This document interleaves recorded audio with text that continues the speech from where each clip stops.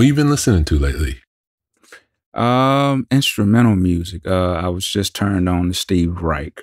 Wow, great. I just now, like, and I'm like, where the hell have I been? Because I Incredible. knew Philip Glass. I was always into Philip Glass, but I never. Then somebody said, well, if you like Philip Glass, you'll love Steve Reich. And I was like, what? When I heard that, I was like, what? Yeah, I've been into a lot of instrumental music now.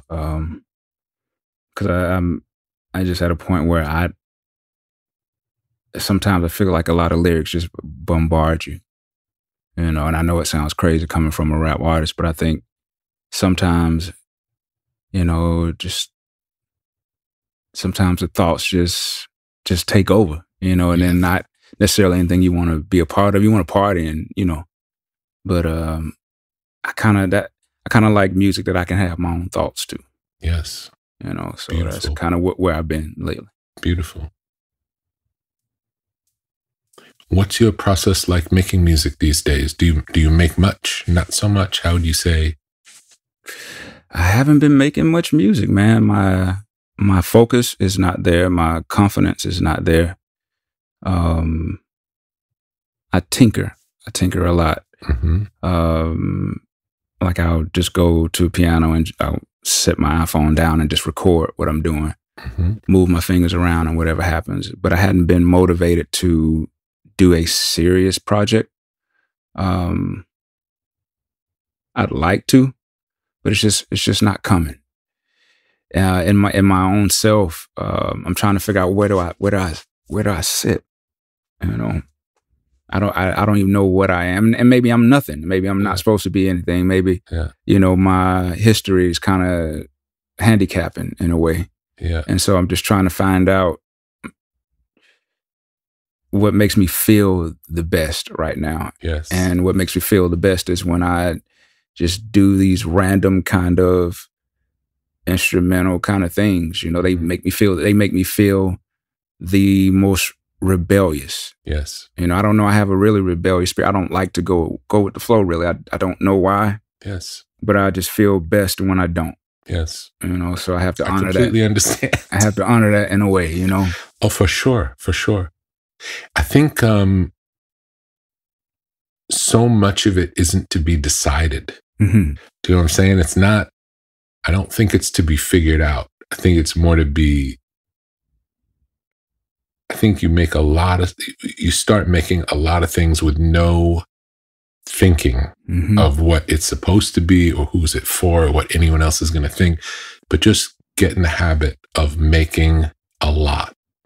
That's what I got to get back to. Yeah, just make a lot. And then at some point in that process, you'd be like, I really like this. It did, and you didn't know, like through that whole process, you don't know when that's going to happen. Yeah.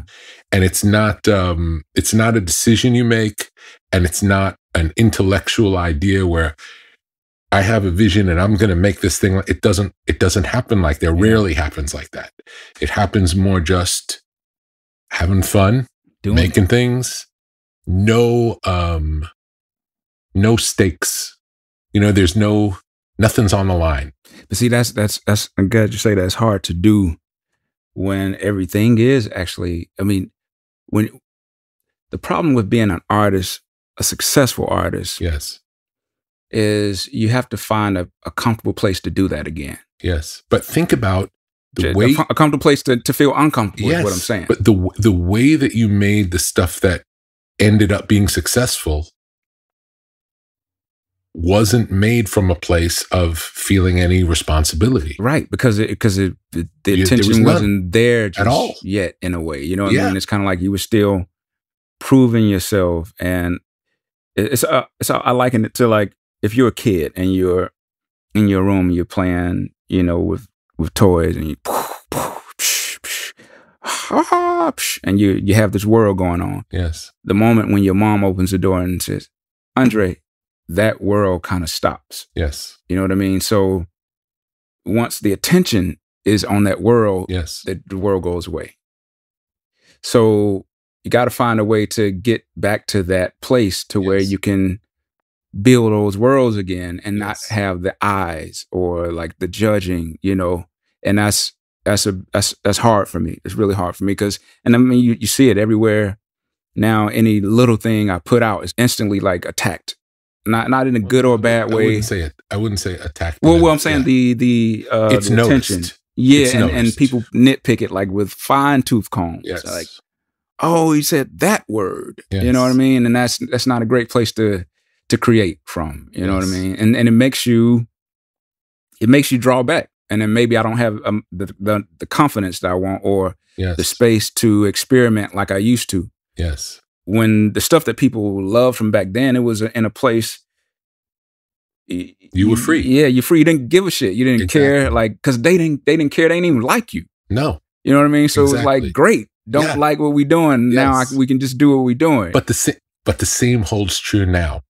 So now you can make stuff that as long as you like it, it doesn't matter if they like it or not because they hated you back then. It's the same. Do you know what I'm saying? The only thing that's changed is your point of view, really. Yes. I do realize that. Nothing else has changed. And that is within your control. You can decide to read what someone else says or give them that power, or you can say they can think what they want. And usually, here's another part of it. This is very interesting. When someone is critical of something you do, usually that's more about them than it is about you. Do you know what I'm saying? It's like that's what they see because of who they are. Yeah. It has nothing to do with you. Right. Do you know what I'm saying? Well, that brings to another point because I've noticed that I'm very judgmental at this point of my own self. So is that saying that I'm just in a not so great place? Yes. You know, yeah, and I feel that. I feel very judgmental and I hate it. Like I don't want to be judgmental. It's almost like being a movie director. Yeah. But not being able to go to the movie theater and see movies on Friday like you used to because you're judging every shot. Yes. You're judging every lighting situation. You're like, oh man, they ADR'd that one. Or, you know, it's kind of like, how do you get away from that? Yeah, it's almost like you know too much. Yes. Yeah. Yes. You know too much. And I think as you go along, just got to find a way to break free of everything you know. And that's very hard. That's very hard. Yeah. Even melody wise, like I'm getting sick of my melodies. Yeah. Because they seem like they're tied to something that I know. So I try to just throw notes anywhere just to try.